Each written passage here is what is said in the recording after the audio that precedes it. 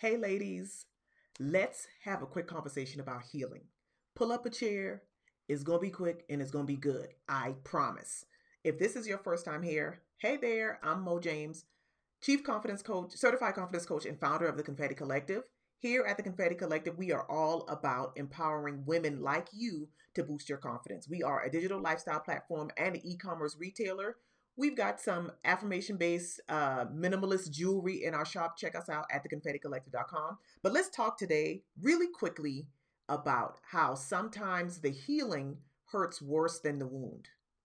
And I know that there are many of you watching that kind of had a childhood like I did, where you fell off bikes and you fell out of trees and you fell down. You did all kinds of things. You got skinned up knees and all kinds of stuff that, we've been working with the shea butter and the cocoa butter to try to smooth those things out. But you know what I mean when I say sometimes the healing hurts worse than the wound. We remember being a kid and scraping our knees or scraping our elbows or cutting something, and an adult coming around with that alcohol. And we were like, no, thank you.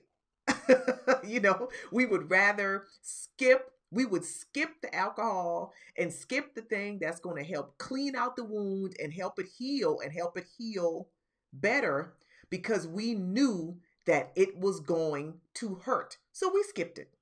We opted out of our healing process because we knew that it was going to hurt a lot. And the crazy thing is, we still do that. That's still our pattern as adults. And I'm not going to ask anybody to admit it in the comments. Let's just act like we talk about somebody else. But that's still our pattern. We still do that. We know that we are wounded or that we're dealing with something that we need to process, we need to work through, we need to heal. But we also know that that healing is going to hurt worse than the wound itself, because we're going to have to peel back some layers and dig through some stuff and maybe tell some truths about some things that have been buried for a long time. And we don't want to deal with that. We don't want any part of that. So we leave it alone. But here's the thing. Here's why that doesn't help us. Because just like when we were kids and we skipped letting Mama Nam pour that alcohol on that wound, guess what happens? We delayed the healing, or that wound got infected. The same thing can happen to us in our adult lives with issues like traumas or bad breakups or negative things that have happened in our past that we simply avoid going through the healing process. So what I want to do is offer you 4 tips to help you coach yourself through this process.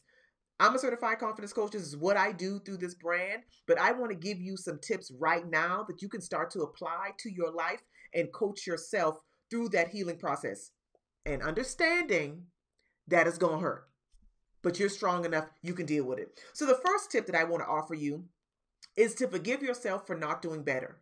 Some of us might be walking around blaming ourselves for the situation that caused the wound in the first place, right? We might be telling ourselves, we should have known better.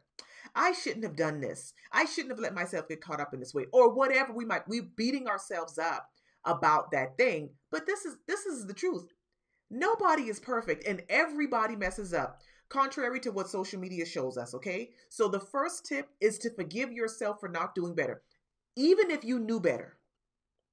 Even if you knew better, but in that instance you didn't do better, it's okay. Forgive yourself, free yourself up of that guilt so that you can move through the rest of your healing process. Second tip is to remember why your healing is important. Your healing might be the gateway to the next opportunity in your life. Your healing might give you the clarity of vision to be able to see who the right person is to have in your life. Your healing might allow you to be available and ready to help somebody in your family go through the same process. So when you remember why your healing is important, and remember that there could be other people whose healing depends on your healing, that kind of gives you a higher sense of duty and responsibility and helps you stay in the process and be willing to endure whatever pain you might have to go through to get to that ultimate place of being healed. Tip number 3 is accept that you are a work in process. Nobody has it all together. Okay? Especially at the time of this broadcast, like, the world is a dumpster fire right now.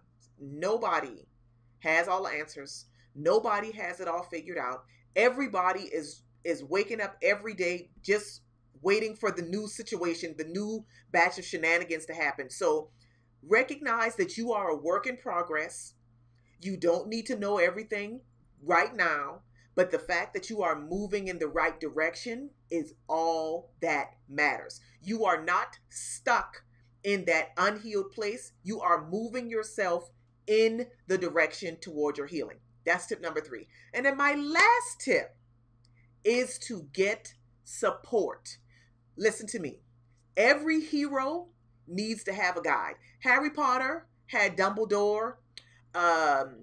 Wonder Woman had her mama and the rest of the Amazons on the island. Like, every hero needs a guide. So I want to encourage you and give you permission. You don't need permission, but I'm gonna give it to you anyway. Permission to find the support that you need. Find the person or the people that can show you the way, that can walk alongside you, that can link arms with you and say, listen, it's gonna be hard, but I'm gonna walk through this process with you, and you got this. So those, you all, are my 4 tips to help you coach yourself through your own healing. And if you're watching this and you've gone through a process in your past, you've moved yourself through a difficult situation, I drop in the comments what you did to coach yourself through that thing. I mean, because listen, your girl has done it all. Like, I've done boxing. I was a boxer for a little while.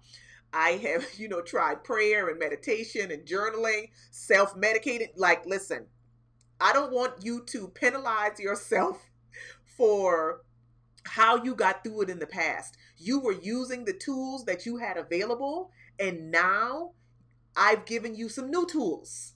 So now when the time comes up again, hopefully you'll be able to use these new tools to help you heal yourself in a different, higher, more conducive way, so that you can ultimately create the big, beautiful life that you deserve. So that's all that I have for you all. Like I said, drop it in the comments. Share what you've done. You don't need to tell your business and tell what the situation was. Okay, keep that to yourself. But I'm sure that you have something that you've done, that you've tried, that can help another woman that is trying to work through her own healing. And that's what it's about, to be in community together. We recognize that our testimonies can be the operating manual for somebody else. So drop your tips in the comments. I would love to hear them. If you're not connected with us, I would love for you to do so. Check us out at theconfetticollective.com. And until my next broadcast, I will catch you later. Bye.